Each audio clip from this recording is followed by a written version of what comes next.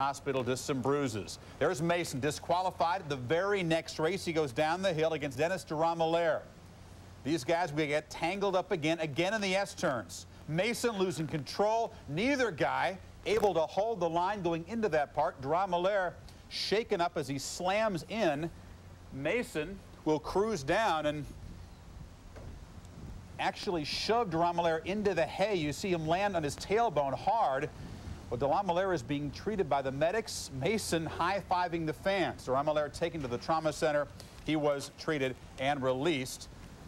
He is expected to continue Derammelaere and be ready for that mass luge race, and it should be mass confusion on Wednesday. Yeah, it'll be an adventure out there.